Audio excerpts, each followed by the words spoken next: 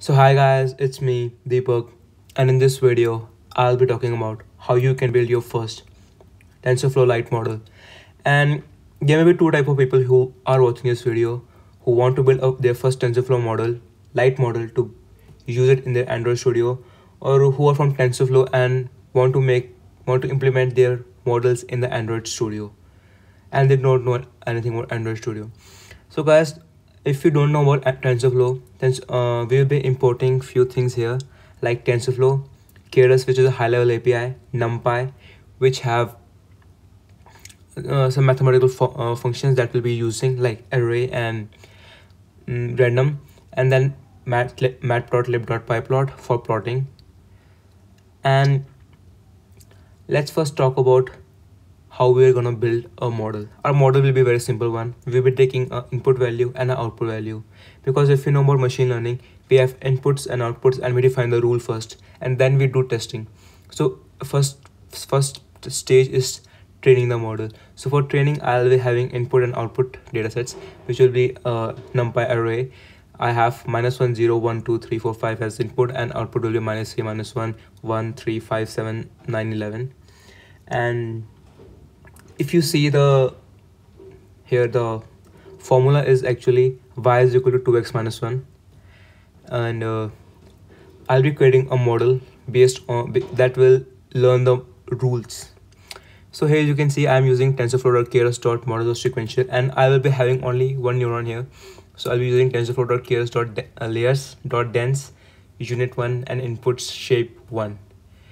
So it's a very simple model. It's sort of like a perceptron. So if you don't know about perceptron model, we have an input data set and we have only one neuron, and that will fire when it hit a certain activation function. I already have a video explaining how it works, so click right at the top, and we have our input shape equal 1. So this is our model, and we will be compiling it with a loss and optimizer, because then only we can train our model to be better, because at first it's going to be completely random weights and edges. So we want those weights right, because we'll be taking a frozen graph when we are building a TensorFlow Lite model. So I'll be having model compile with optimizer equal to stochastic gradient descent, and our loss will be equal to mean square error. So what is mean square error? You take the summation of all the squares and divide by the number. And the stochastic gradient descent and the stochastic gradient descent is a downhill slope method which we use commonly in machine learning algorithms, as you can see on your screen. It sort of works like going down the hill to get the minimize the error. And there are other ways of removing the error, which I will talk about in later videos, so subscribe to the channel. And here you can see I talk about gradient descent, which is a batch level learning. So let's talk about model.fit. I'll have xn, yn, and epochs. What are epochs? Epochs mean I'm training this model for 500. That means it will train and run this program for 500 times. So as you can see, there are some errors showing, and the error is because I did a spelling mistake, which was models, not model. And there is another mistake here, that is 7.9. If you see the yn, I have written 7.9, not 7.9. There was a mistake from my side. So just go on the yn np.array, and if you see this mistake, so if I do this, then it will work. Yeah, it's running now. You can see there are 500 epochs. So normally the epochs are not this fast if you're doing some image classification or other tasks, but this is a simple one. So here you can see the error is, the loss is like 1.706 e minus 0.4, which is a very small number. So if I print a model.predict and I have input value of 10, so 2 into 10 minus 1, which is 19, our output should be 19, and it's giving us the output 18.975883.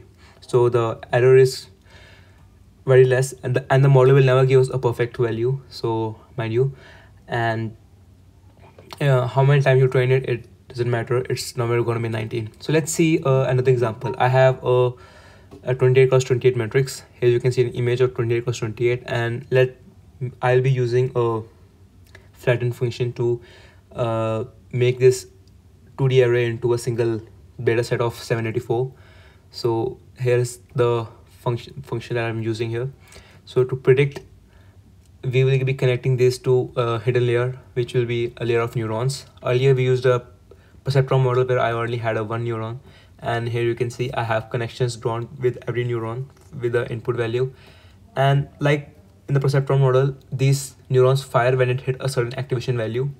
So the activation value will be different for different neurons, and then there will be output layer. And when I hit the output layer, I'll have activation optimizers. So guys, this is the basic of TensorFlow, and let's build a TensorFlow Lite model. And please subscribe to the channel, guys.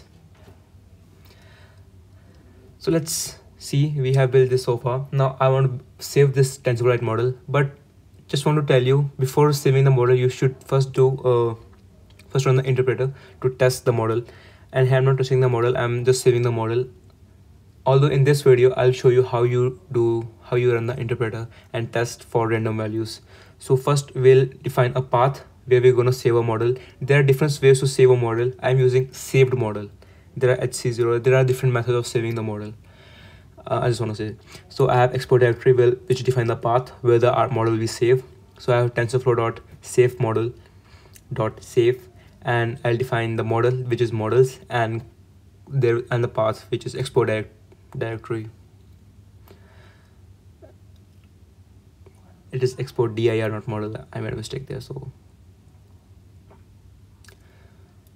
okay, I have saved the model. Now I need to convert this model into our TensorFlow Lite tflite model. So I'll be using converter as a name. So converter is equal to TensorFlow Lite.tflite converter, and from save model we will define the path, which is our export dir.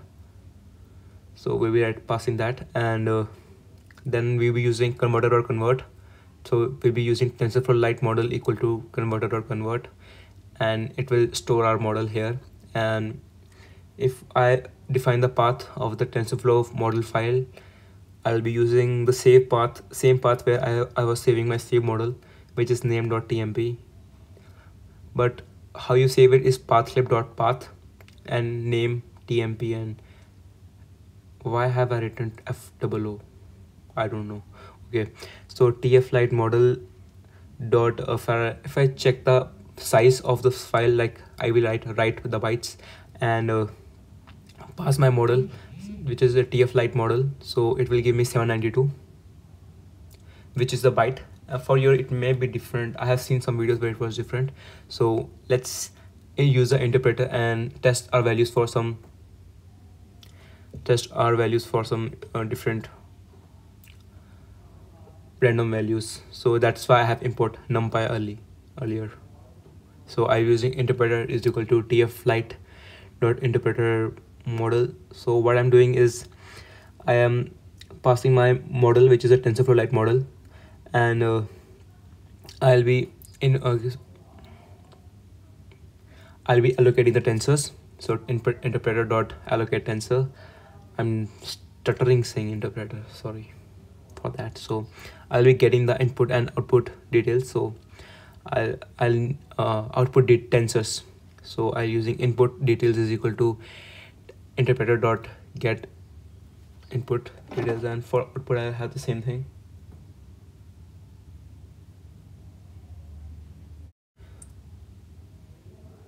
So I have passed output and input details. So guys, now we'll be testing our model. So we'll be needing some random values. So for testing our model, I'll show you a page. I will link that GitHub page so you can read how these functions works. And you can see set tensors. You will be getting the tensors, invoking. There are different functions here, and I would recommend you to read all these, because a good developer always reads. And so first I'll define a input shape. So for input shape, I'll get input data and input details, and I'll pass the indices and shape in the square brackets. And the next thing I want is input output equals input. I'll passing two brackets. So I'll testing it for 100 times. I'll be passing 100 random values and testing it. So first I'll be input. I will first write a for loop here for I in 100, for I in range 100, and then if I write it like input data equal numpy array, and I'll pass np.random samples, and I'll pass the size of in like I already find the shape to be input shape, so I pass the shape and the input data, and the data type be float32, so np.float32, and then I'll be setting the tensor and setting the tensors, so interpreter set tensors, and it will be input underscore data and 0 dot index. Index should be in quotes, single quotes, and then I'll be invoking the function. So guys, I will recommend you to read that page to know the rules. Before we invoke, we have to allocate the tensors and we have to set the tensors, and so I will recommend you to read that page first before writing this code, because it really helps when you know what those functions do and what are the requirements before passing their functions. So I have a TensorFlow lite results equal independent.get tensor. So from the output details, I'll load in the TensorFlow result, and tf result equal to model.tf constant input. So I'll be having constant values of from my input and input data that I earlier defined, which was a random value. So output data equal to interpreter dot, not interpreter, sorry, it is a numpy dot array which has a TensorFlow result, and I'll be storing it, and I'll be storing input dot append. So I'm appending these values for input and output.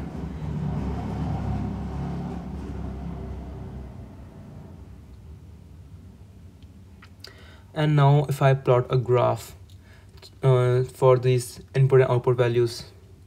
Okay, so first there is an error here, so I must clear this error. There are a few. So the first is the index, right? That's not in single quotes.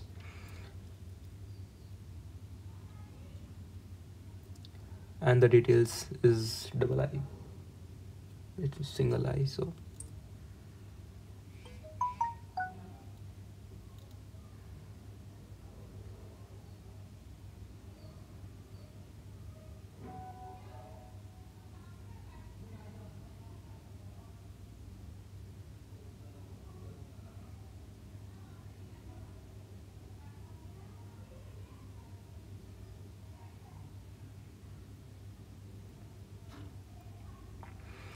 so there are the main error being is the output dot details, where I have to put a curly braces. So if I just run, now it runs, and there are, now if I plot a graph using plot.show, plot first, so we need to have the input and output value and r, and if I just plot this, so plot.show, and if I run it, so you can see the graph. And if you see, it's like for 0 it is -1 for y, which is 2x minus 1, x equal to 0, so y is -1. So I think the graph works. I just want to tell you that if you are using Google Collaboratory, you should use this function file to download it. So guys, if you like this video, subscribe to the channel, like the video, and out in the comment section if you had any questions about this thing. I'll try to solve your queries.